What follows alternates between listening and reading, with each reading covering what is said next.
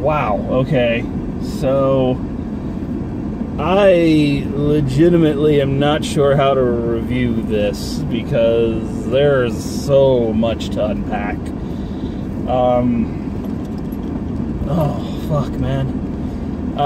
So first of all, I'm going to state this for the record. This is going to be spoiler-filled, alright? What I'm assuming is that for those of you that do watch these videos, which I know is a small number, but, you know, still, I'm going to assume that as I saw this on a Sunday, pretty much everybody I know has already seen it. So I don't think there's much I can say that is going to be spoiled. You've already seen it, you know. And furthermore, quite frankly, just to talk about all the cool stuff, you got to talk about, you know, the cool stuff, because otherwise, I mean, I'm not sure what I'm supposed to say. You know, as a film critic, and I say that in quotations because I'm not paid for this. I'm not a professional. I just do this, you know, for the sheer fun of it. You know, but the overall goal is to tell people to go see a movie or not to go see a movie. And, you know, quite frankly, everyone's gonna fucking see this movie. So what do you want from me? You know? So, I feel like it's the only things to really do about it. So first of all, if just in case you have been living under a rock and don't know, or need the review summed up for you, it's fucking awesome. Okay, it is everything you would expect a Marvel film, a huge blow-up Marvel film to be.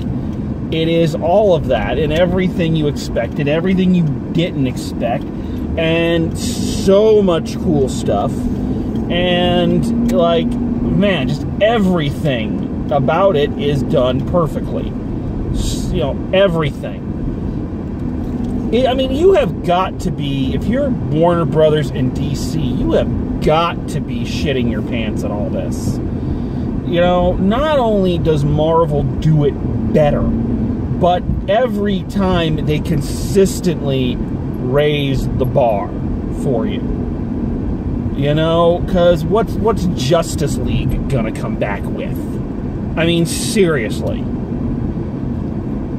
You know, and come back with in any kind of timely manner, because the reason this movie works, the reason all these movies work, is because they have built the world and built the universe. We know these characters, we love these characters, we want to see these characters, you know?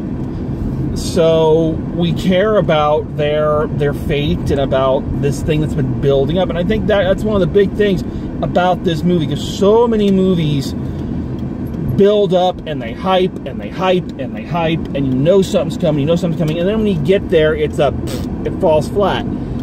And that is not the case here. The build up, for instance, they've been building up Thanos ever since Avengers. They've been building up the Infinity Stones since even before that. So the thing I went in with going is like, okay, they've been building up Thanos. Is he going to pay off? You know, and boy, howdy, does he pay off.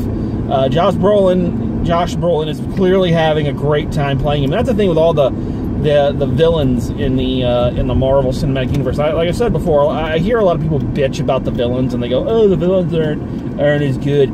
It's like I disagree with that very strongly. And what I also feel is that the people playing the villains in these movies are clearly having just the time of their lives doing it. You know, Tom Hiddleston in the first Avengers, James Spader as Ultron, and here Josh Brolin as Thanos. They're clearly digging it and just having a blast. And that comes across really well. I mean, they do a really good job with Thanos. I think he's more interesting than he is in the comics. Because in the comics, he's just a big grape man who is, turned on by death. Like, literally turned on. He is trying to date death in the comics. And I'm not, for those of you who have never read a comic and don't know that, I'm not making that up. He is in love with the physical manifestation of death. And that's a weird thing to try to get across in a movie. So they gave him a much different backstory and a much different motivation. And I think for the movie adaptation, I think it works. I think it works really well. Yeah, he is clearly, he's everything they built him up to be, the biggest threat and all that, and it's great. But what's really great about this movie is what made the first Avengers so cool, and I think what people were a little disappointed in the second one, is the first Avengers is, oh, pardon me, is all about these folks from other movies all coming together and watching them interact off each other. You know, that was the hook of that film. And I think what people had a little bit of a harder time with Age of Ultron is that we already knew all the characters. So they threw War Machine in there for a little bit, they threw Anthony Mackie in there a little bit, but all in all, we'd already seen all these characters interact, so we didn't have that freshness. Well, here, not only do we have all those characters, but every other character from every other Marvel film except Ant-Man, you know, all join in. So getting Thor hanging out with the Guardians of the Galaxy, getting to see the Black Panther, you know, hang out with, you know, the guys from Avengers when he's not kicking their asses, seeing you know, Star-Lord and Spider-Man and Tony Stark and Doctor Strange all together. You know, that's kind of what the appeal of this movie is watching all this, you know, watching literally this whole universe come together. And it does that in an incredibly great way. I gotta talk about this, though. I gotta talk about my favorite part of the movie. So there's a spoiler warning, flashing that up on the screen at you. So if you haven't seen the movie, you don't want to get spoiled. Two fun cameos in this film, which I completely dig. And you know, first of course is, you know, the Red Skull comes back for a cameo, you know, as some kind of mystical thing guarding one of the Infinity Stones. So that was cool. But I'm sorry, folks, Peter mother effing Dinklage as a giant dwarf is the most awesome thing ever. And it took me a little while to look like it's fucking Peter Dinklage, and it's the best thing ever. Like, it was so hard not to, every time he came through, like, yay! And then they cast him as a giant fucking dwarf. It's like, yes, brilliant.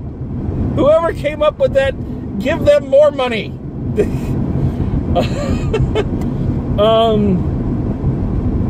Man, yeah.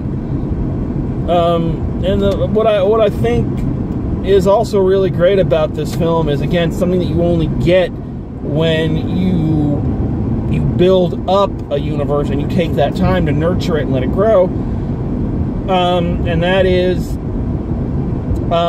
you can end a movie. This is the Empire Strikes Back of the Marvel movies. Meaning it ends down. The villain fucking wins. And kills a ton of people. Now, some of that emotional impact is a little lost on someone like me, because again, I know the comics and the storyline this is very vaguely based on, and I know kind of what happened there, and also I know it's a comic book movie, so you know death is not a huge deal, you know. So for instance, you know, one of the, again, spoiler warning, you know, the only person, you know, one of the people they kill is the Black Panther. And I'm sitting there going, yeah, right. Yeah, because his movie only made about $1 billion and is like now the 4th highest grossing movie of all time and the highest grossing Marvel film overall. Yeah, I'm sure they're going to kill him and leave him dead. Yes, sir. I am positive they're not going to do any sequels to that. You know? So, anyway, so some of that emotional impact is a little lost because, but at the same time, it was pretty harsh watching all these characters that you've come to love and the actors that you come to love in the part getting snuffed out. You know, and I applaud them, again, because they've got that out. You know, obviously it's a comic book movie, again, so they've got that out so they can use it. But you got to give it to them for just going balls to the wall and just going for it. I mean, they're going to, take the back step there towards the end, but, you know, whatever. The fact that they did it is pretty awesome. I don't know what else to say. I legitimately don't, because I'm trying to think, because normally when I have a film that I really liked and I saw, and I do these reviews, I try to think, okay, let's present both sides of the argument. Let's present it and really, show that maybe this movie's not perfect, something could have been done. I cannot process a problem with this movie. And I don't believe in things like that's a perfect movie. But I cannot process right now from all of what you got a flaw. The biggest one I could come up with is that it is long. You know, we're getting into Lord of the Rings territory here, and this is the Infinity War is their Lord of the Rings. It is their epic. I don't want to say climax, but it's their epic closure to this first group. So, I mean, an epic is a word that is thrown around just so much, it loses a lot of its punch. But this film is bloody epic, and I find this a lot with these Marvel films. I find my reviews for them are very short because I can't really get into what the problems are. Everything about this movie works, clicks, and even though, it's long, but they use every inch of that time. For instance, I felt, for me, and I know I'm going to get hate mail for this, I always felt the Lord of the Rings movies were too bloody long, that they needed editing. They needed to be cut down. I know hardcore fans of it love how long they are, and I know one guy who said, they bought the 5-hour expanded editions and all that crap. So I often feel long movies meander a little bit and, press about for a little while.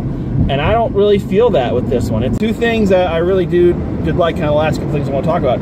I really like, just in terms of, I always talk about director choices. And I love how, this film in its end credit sequence, because usually the end credits, they, do this big deal of, showing stuff off. All the Marvel films did that. Like, I'm thinking Age of Ultron, when the camera's circling around the sculpture of them fighting Ultron while it gives everybody's names.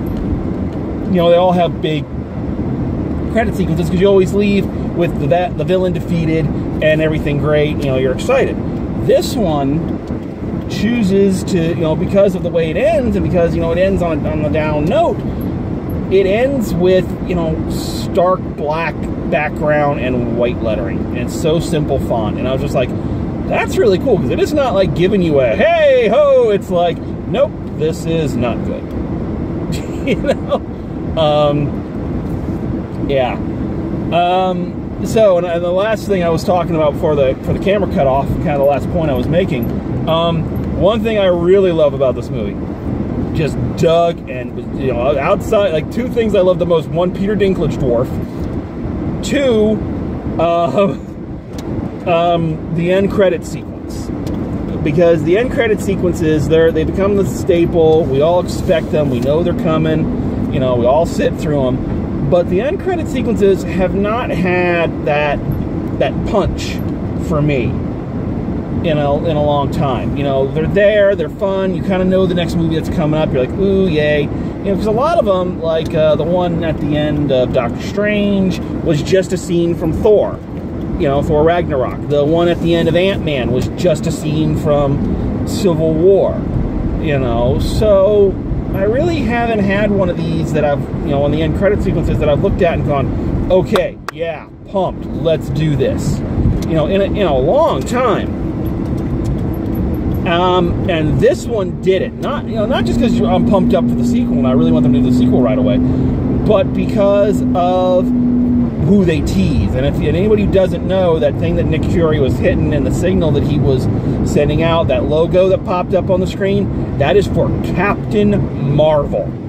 All right, Carol Danvers, who is one of my favorite Marvel characters. I love Carol Danvers, and I've been waiting for her movie for a long time, and I know they're still filming her solo picture, but I have been, you know, like, I've been waiting, and I was crossing my fingers because I was like, is she going to be in this one? Because I haven't seen her name on anything, and the fact that that came up, it's like, yes, yes, Captain Marvel in the next one, yes! So yeah, I was very happy about that. There's not much else to say. Not much else to go over. You've probably already seen the movie. If you haven't, you're going to see the movie. I mean, I'm driving right past the movie theater right now. It is backed up. So, you know, not a lot really to go into. So I guess last thing to say, final grade for this one, I mean, it's not a surprise. It's an A+. It's a Marvel movie, and it's a big Marvel film extravaganza. It is a blowout. It's what the Avengers films should be. You know, it's what these things are when they are at the height of their game. They are big popcorn movies, just so much. And damn if I don't love everything about it. So I love it. A lot to get my head around. Like, maybe after I've had a few days to think about it, maybe I'll pick out some things I didn't like, but I don't think I will. I think this one is a great one. Is it the best one they ever did? I don't know about that, but it's you know, it's a fucking Marvel movie. You know, you get exactly what's on the box. So yeah, so I don't know what I'm going to see next week, because I'm looking at the release schedule and I'm going, there is nothing bloody out. So I don't know if I'm going to do a film next week. Depends on what I can find. I don't know. If not, maybe I'll do another editorial. But we're getting down to the end of the school year, which means I'm going to be heading back to Alaska pretty soon, which means these videos are going to be few and far between. So I want to try to go out on a bang. So we'll see what's out there. But until next time, drive safe, and I will see you at the movies.